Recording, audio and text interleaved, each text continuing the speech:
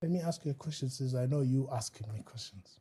Sure. Have you ever seen the word apartheid in that constitution? I have searched it very closely and I have not. Have you ever seen the word atrocities in that constitution? No. You know why you haven't seen it?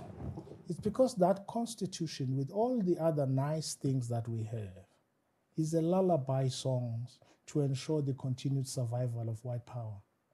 It's a product of a negotiated Orwellian manipulation of the former colonized masses to like what's coming, but to live at their own expense and accept it. That's Sure. for me, that's that document. And I keep saying this. Watch very closely in South Africa who praises this constitution. Which NGOs tell us this is the best? Which individuals tell us this is the best? And you go to Mdantsane now and pick up an old lady who has a pit toilet. Tell them they live in a country with the best constitution, and you'll see what she'll tell you.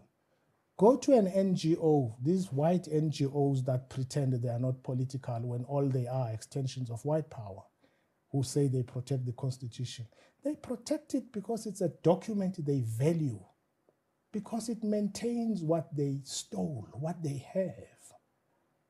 And so we need to move beyond it. And I'm not saying we should, well, first of all, I'm saying we should do away with it. We should rewrite it. Wow. Because it's an important document, what I call our post-colonial theory, Yeah. our post-colonial framework. But this post-colonial framework is truly and fundamentally, if you look at it closely, anti-black and pro-white power. That's quite the statement, and it's incredible to hear you. I've heard you in other interviews and you're thinking, but it feels like you are now at the point where you have now, you're just done with this thing. I'm done with it.